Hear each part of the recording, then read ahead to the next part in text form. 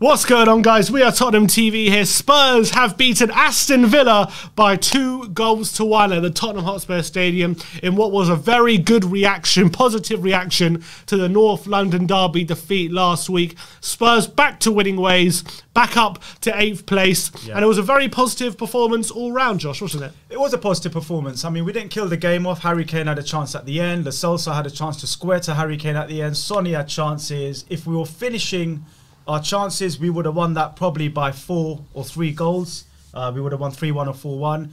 But we got the job done. There were some nervy moments. Emerson with the 2-1 getting caught out, and Watkins, outpacing Eric Dyer. But on the whole, Aston Villa didn't threaten and have that many clear-cut chances. And I'm proud of the way we defended. Emerson's performance down the flanks. Sonny was unbelievable. Lucas was good. Lo Celso came on, like I said, should have scored but did a job. And Harry Kane was a Harry Kane, you know. He wasn't that involved in terms of number of touches, but he did create a great opportunity for Lo Celso with an exquisite back heel. Yeah. When you watch it, this back heel from Kane was unbelievable. And then he could have scored in the final minutes to make it 3-1. So good to see that we haven't let a lead slip, even though we went from 1-0 up to 1-1. Great to see that we've seen out the game, and great to go above West Ham as well in the final minutes. And 2 points off 4th, not that bad. I'll take that 7 games of the season. 2 points. Yeah, I mean, it's all of a sudden, after one win, it all doesn't seem as bad as everyone makes out to be. But look, we started the game a bit sloppily. I think first 10 minutes or so, like Villa were coming on really strong, and they were being very, very aggressive. And you're thinking, you know, is this going to be another long day for Spurs? Is this going to be a poor reaction? And then we grew into the game. I think for the following 25, half an hour or so, Spurs really got a foothold. And despite in the first half, really having a bit more control, weren't creating too many chances, had a few chances in the transitions, and obviously we got that goal, really lovely goal by Højbjerg. You've got to say that, lovely link up between him and Son. Brilliant. Son lays off to Højbjerg. Højbjerg slots it into the far corner, passes it into the far corner on the edge of the box, and we're in the ascendancy. But you have to say, in the second half, for the first 15 minutes or so, very even. Villa were very much coming back into it. Spurs were looking dangerous on the counter. And then it was kind of, we were on top. We missed a host of chances, which we could have put it 2-0 before we even had a host of chances to make Sonny, it 3-1. I'm saying a 1-0. Sonny had a chance. Ndombele forced Martinez into a save. Emerson was causing havoc down the right-hand side. And so we were disappointed not to be 2-0 up. And then they equalised, which I have to say, Romero, however good he played today, had a brilliant game. Poor tackle. It was what it was, because Romero, that's how he defends. So aggressive, likes to anticipate. But that's one of the points where he got unstuck, wasn't it, for the goal? Well, look, no player's perfect. And I'd rather have an aggressive Romero than a conservative, wait for the player. The amount of times Romero made a tackle where he won the ball first time, we have to look at that side of it as well, because he does anticipate really well. He makes an error for that second goal. It would have been a yellow card. He got a yellow card. He got a yellow card. Referee allowed it to play. I thought the ref played the game on pretty well today. He played advantage quite a few times. And I think Emerson was caught in two positions, because he didn't know where to stay central or go out wide. Unfortunately, he got caught between the two. Not sure how much you can blame him for that, but always you should go and take your man first. He didn't. The cross came in from Matt Targett, wasn't it? Yeah. And it was a beautiful cross. I mean, yes, Sonny's cross for the second goal was amazing, but so was Targett's cross. It was right between Lloris and Dyer. Perfect. It had the pace and the whip, and all Watkins had to do was get a toe on it, which he did, and it was 1-1. And we struggled to contain Matt Targett all game, to be fair. He had a lot of joy down the left-hand side due to the wing-back system they play. But, 1-1, with the circumstances we were facing, with, a poor performance, that on the back of some poor performances, and also all the chances we'd missed, it would have been very easy for Tottenham to feel sorry for themselves and get down and heads drop 1-1. But instant reaction. As soon as we conceded, we went back on the front foot. We continued to create chances, and pretty much almost immediately, it must have been less than 3 or 4 minutes after conceding, we're back in the lead. Son with an excellent dribble takes on House, sold House down the river with a dribble on the left hand side. Exactly, he didn't have a chance. Lovely ball across the face of goal, and there's Lucas to tap it home in the back post, and that was what I really enjoyed about that. It was a transitional counter-attacking move. If you think about the Villa performance, it wasn't great. I don't think Villa did themselves any major justice today. I don't think they were great by the first 10 minutes. They were knocking it around, playing football, and then they started going long balls. And, you know, they became very predictable, Villa, with their long balls, or looking for Matty Target on the left, or looking for Cash on the right. Once we had worked out what Villa were trying to do, whether it was Pierre or Skip covering the flanks. Another great game for Skip, by the way. Skip was a great game. We worked it out, and they ran out of ideas. They couldn't open us up too many times down the middle. They were going down the sides. The only time really was, as you say, through Cash or Target. That was their game plan, down the wings, and they had 7 or 8 corners, maybe 9 corners. We got lucky with some of that pinballing stuff going around in the second half. There were moments when you had your heart, you know, in your mouth, and you're thinking, right, where's this ball going to end up? But we rode our luck at times, but we also created our own luck by Dyer breaking a last-minute tackle, by Lucas getting involved. The players were on the front foot. They were at it. They didn't wait. They didn't, you know, like you say, they didn't drop their heads after 1-0. And I think that positive is just as big as a result, that we didn't let our heads drop at 1-0. Villa did come strong after the second goal. There's another couple of chances down the right, and you thought, right, here we go, heads are going to drop. We did, and like you said, most importantly, Son down the wing, sells him a McDonald's, puts it across the box, and Lucas Moura, 10 out of 10 for making that run. Always you make the run at the back post, because you never know when it's going to come, and today it paid off. And you got to say as well, you know, once we went down to 2-1, once we went up 2-1, sorry, that was about what this, I don't know when it was, 70 or 70 odd minutes, yeah. For those last 20 minutes, we didn't. 71. They've given it actually a Matt Target own goal. I thought it was a Lucas goal, but 71 minutes, yeah. They actually, the only team who looked closest to scoring another goal was Spurs. Tottenham, yeah. That's why I really liked it. For those last 20 minutes, we were creating chance after chance after chance. And as I say, the only disappointment in those last 20 minutes is we didn't get the third. No, because Lo Celso had a massive opportunity to make it 3-1. He tries to try and pass it to Kane. He's only scored 1 goal for Spurs. He has to slot that home, Lo Celso. He's got to slot that home. I don't want to rag on him, because actually thought his cameo was pretty decent, but he has to slot that home. But do you know what it is, Sim? We created chances. Now, one of the problems we've had this season is creating chances. We probably created more chances in that game than we have done in the Arsenal and Chelsea game. Yeah. So, well, Chelsea first half, we had a good first half. But if you look at the 2 halves of Chelsea and Arsenal, just in that 190 minutes, you know, the second half especially, we had 3 chances in the second half. You know, when you look at the Kane chance, you look at the Celso, you look at Son, and obviously you look at the goal. So the fact we're creating chances down the wings, we look dynamic. Sometimes I saw Son on the right and I saw Moura on the left. I saw Kane, you know, floating around in midfield. I saw Tanguy up top. We looked more unpredictable, more dynamic. And that's what that top 4, that quartet in front of Pierre and Skip, they just need to, you know how Liverpool do it, and you see the more informed teams, they mix it up. We need to mix it up. We become too predictable and we just keep going with the same pattern. So today was good to see Son and Lucas just pop up in different positions. Harry Kane had a better second half than the first half. And I think Villa got away with it at 2-1. It should have been 3-1. Yeah, it should have been 3. You know, Kane had a gilt-edged chance as well. He was one-on-one, good movement from him. But you know, he should have finished that, made that 3-1. Sonny, though, I must say, look, let's talk about some individual performances. Let's talk about him and Son, because I thought throughout the whole, pretty much, you know, in the first half, he was our brightest attacker.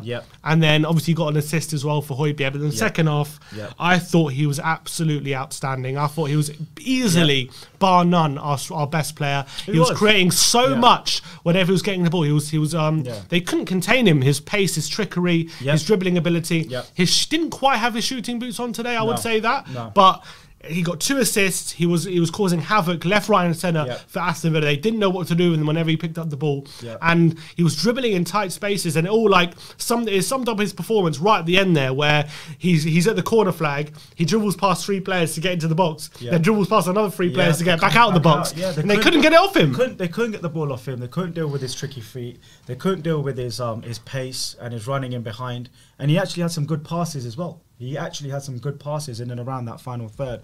The thing with Sonny is, you know, if you go too close to him, he skims you.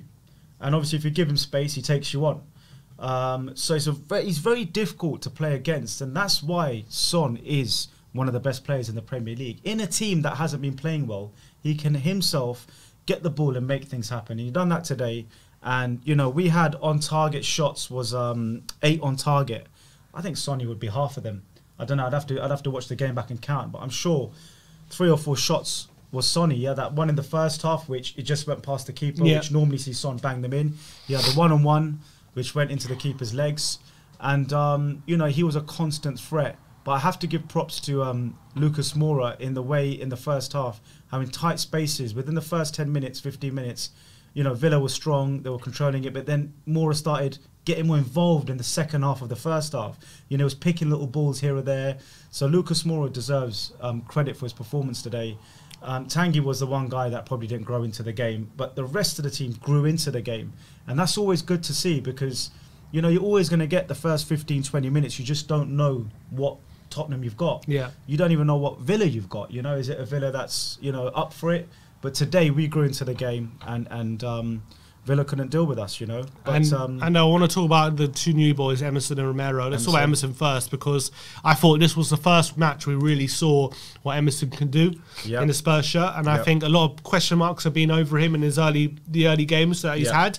And I thought, despite the fact, Matt Targett had a lot of joy down that side because of the formation Villa were playing, it was difficult for him to know when to push out to him, when to stay in the centre, whatever.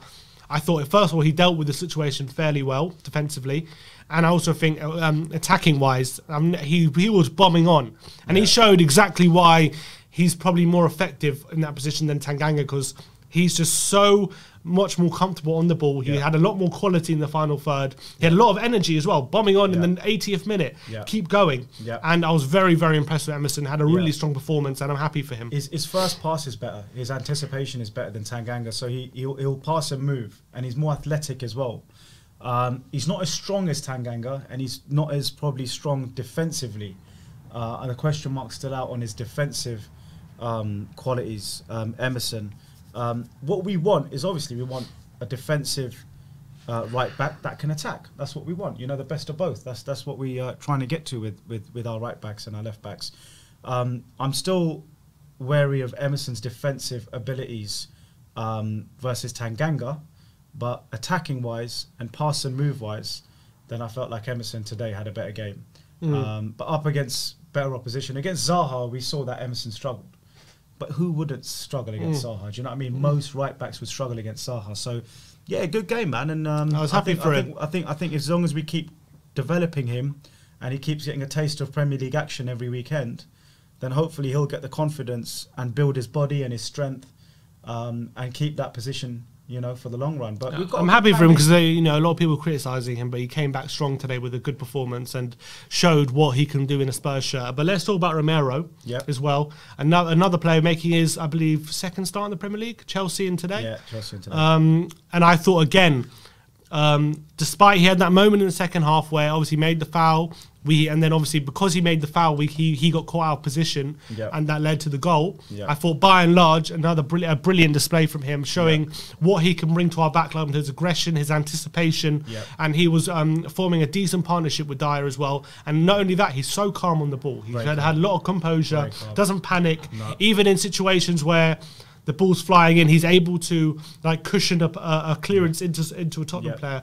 And I thought, another player who just we need to keep playing him. Absolutely. He needs more and more game time, and another impressive display from him as well in most of the game. Dyer and Romero need to be it's Newcastle next, and then I think we've got Everton, United, or whichever way order it is. You've got to now allow those two to form a central defensive partnership and just give them time now to develop that, like Jan and Toby developed. Romero today was positionally very good.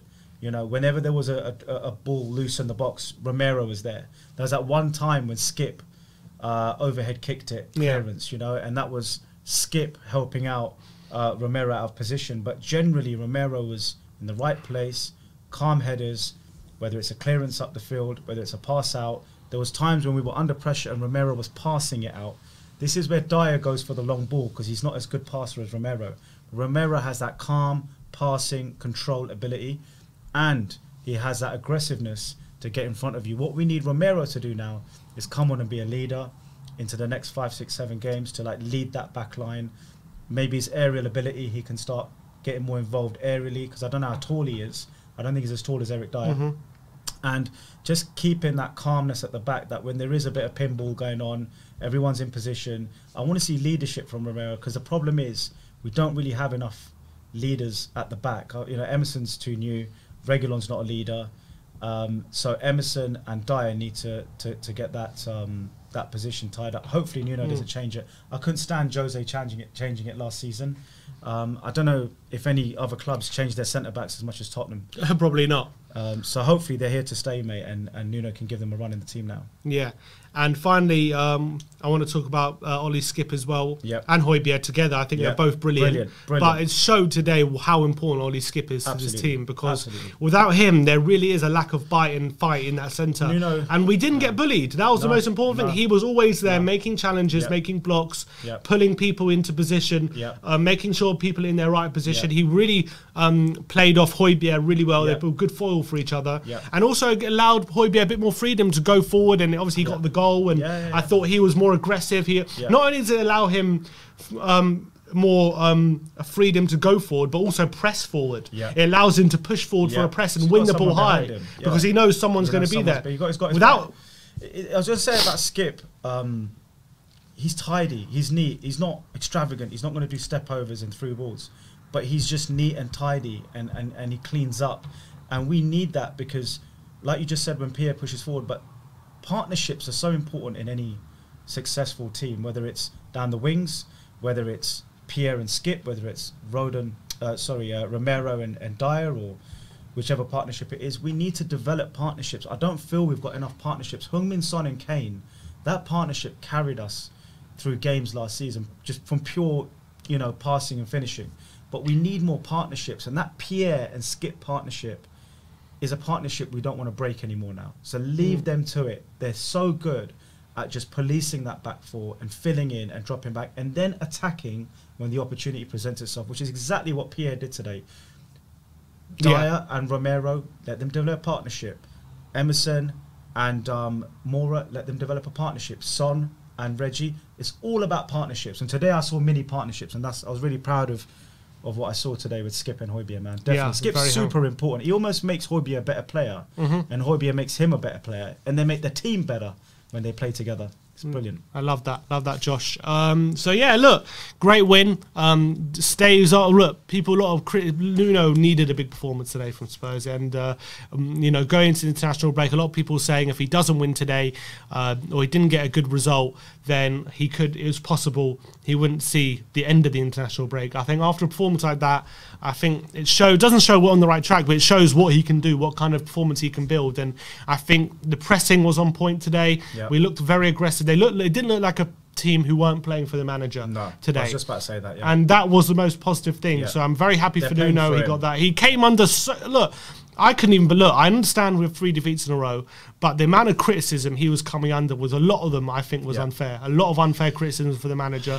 A lot of early judgments. People saying get rid. He's after 6 games. We've seen what he can do, and we should cut ties with him already. I thought that was so unfair, because you need more time than that. When and I think today showed that. When you're at the bottom of the stats table for chances created, XG, you know, fewest shots, you know, fewest running and tracking, you know, fewest goals, most conceded. I understand fans getting on Nuno's back for that. Secondly, when you pick the wrong players, not picking Skip against Arsenal. Today he didn't pick Ali, right? So a lot of fans will see improvement in Nuno, because a lot of people feel like Dele Alli doesn't deserve to be in the team. Today he put Skip back in. Even in the second half against Arsenal, he put Skip back in. So there is a learning curve. Pochettino in his first 6 games only won 2 or 3. There was a couple of draws and there's a couple of losses. We lost to Stoke at home. We lost to West Brom, remember that? We lost to West Brom 1-0. Yeah. We lost to Newcastle at home, you know, in the first 8 games. You look at barely having a shot. Like, we were terrible. We were terrible. Pochettino was playing around. You know, Dyer scored that winner against West Ham in his first game. We could have drawn that too. So the first 6-7 games, you should never judge any manager too much. However, because we've been at the bottom of all the stats, and Sky Sports don't help, when they put out those stats, we're talking about the bottom of 18th and 19th. Then the form table is going down. You know, it's just red, red, red. You can't blame fans for getting on his back, because we're Tottenham Hotspur Football Club and we're not Crystal Palace. So I can understand them getting on his back. But today, he put Skip back in. He picked the right team. But more importantly, like you said, mate, you could pick a right team. You could pick a right system. Are the players playing for you, for the badge, for the fans? Yes, yes, yes. Today, the players went out there, bar the first 10 minutes, where I think they just wanted to get a feel of the game. they actually put pressure on the opposition with pressing, with aggression. And even when we went 1-1, we continued with the same philosophy of pressing and even trying. At 2-1 when we're winning. Even we didn't sit back. Yeah, we didn't sit back. We didn't do that usual sit back stuff that we've seen over the last 12 months. So a lot of credit to the players, to Nuno and the club. However, it is only one result. We've got Newcastle, we've got Everton, we've got United. West Ham up to couple of who just lost to Brentford. We can't judge Nuno until we've had at least half a season. Yeah, you know, it takes time. Yeah, my only point with Nuno is yes, he's got things wrong, and yes, we're not playing well, but you've got to give him a chance to get it right. To get it right, you've got to give him that opportunity. Otherwise, do you know if you're not going to give him that opportunity, what's the point? Poor errors. So not starting Skip against Arsenal. Honestly, 80% of the fan base must have looked at that lineup against Arsenal and said, "What the heck? Where's Skip?" That's the first thing I put on Twitter is where's Skip. So they are having basic errors from Nuno. It's not like they've been errors where you think, okay, you know, you've been up against some of the best managers in the world. There've been some basic errors. So he hasn't done himself favours. But today you got it right. And but you got to give him, I'm saying, you got to give him an opportunity to learn get it right. from his mistakes. Otherwise, you can't just say he's done this wrong, so get rid. He's done this wrong. If he can't get it right, then you get rid. But if he now goes and pulls Skip out and goes and obviously I'll be bad, but we'll see. To think what's he smoking? Do you know what I mean? But hopefully he's got it right now, and the template's set for him to move forward with. All right, Josh, lovely to have you on the watch along. It's been an absolute pleasure. We're staying on for the fan show. Yeah, we'll stay on for the fan show. We've got the fan show coming up later, so stay tuned for that. Thank you, everyone, for joining us for the watch along. Thank you for all the likes, subscriptions, the chats, everyone commenting. If you haven't already, go scroll down and smash that like button. It really does help us support the channel. Let's get to 1,000 likes before the end of the stream, but we got to go. We're going to join us for the fan show in about 5 minutes' time. Thank you, everyone, for joining us today. Great win for Tottenham. Like, subscribe, and comment. And as always, come on, you Spurs.